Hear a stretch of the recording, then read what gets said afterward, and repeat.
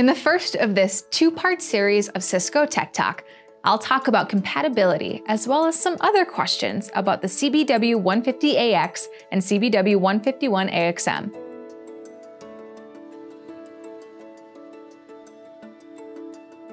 So, what's the difference between previous Cisco Business Wireless products and these new models? The CBW150AX AP and CBW151AXM mesh extenders are the next generation of the Cisco Business Wireless product line. The major new feature and improvement is the implementation of 802.11ax Wi-Fi 6. These new APs provide improved performance by increasing the efficacy of the network and its ability to manage higher numbers of devices. Do these devices support Wi-Fi 6E? These devices do not support the 6 GHz bands of Wi-Fi 6, known as Wi-Fi 6E.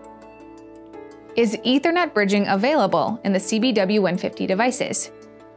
Ethernet bridging and Ethernet bridging options are not available in these models, as the access point and mesh extender do not have Ethernet ports that can be used for Ethernet bridging. If you currently have or are looking at purchasing other Cisco products, you may be wondering if these new models are compatible.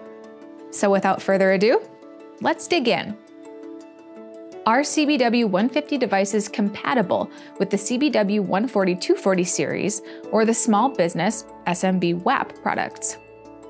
CBW150 series devices are not compatible with CBW140-240 series devices, and coexistence on the same LAN is not supported.